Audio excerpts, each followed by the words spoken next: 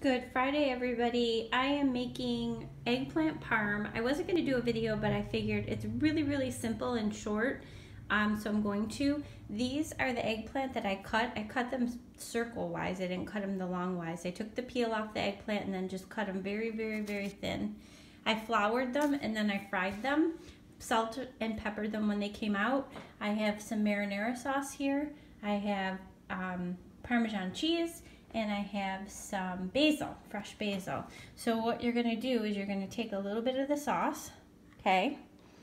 And you're going to put it on the bottom. I use a pie plate. You can use whatever kind of casserole or whatever you wanna use, okay? And then you're just gonna take your eggplant and you're gonna layer them. Just cross them over a little bit, okay? And then show you this.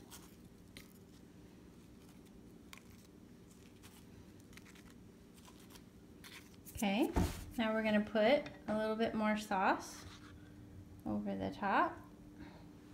You don't want to soak it because then the eggplant fall apart. So then you're just going to take a spoon and spread it. Or you could take a butter knife, whatever you want to use. I think a spoon's easier because it's not really a flat surface.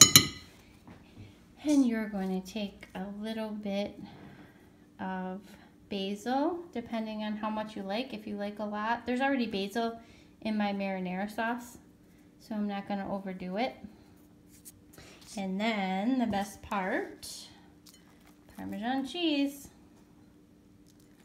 Okay, and now you're just going to keep layering. So you're going to do eggplant, sauce, basil, and cheese, and I will show you the finished product. Okay, everyone, here is the finished eggplant parm. I just wanted to note that I used 2 medium-sized eggplant. You might think using the big eggplant's better because you're going to get more. You don't want to do that because the bigger eggplant have more seeds and it makes it sour. So this is going to be a lot sweeter. So you just cut your eggplant, flour them, fry them, salt, pepper, and then just follow my instructions. Hope you like it. This is meatless because I used marinara sauce.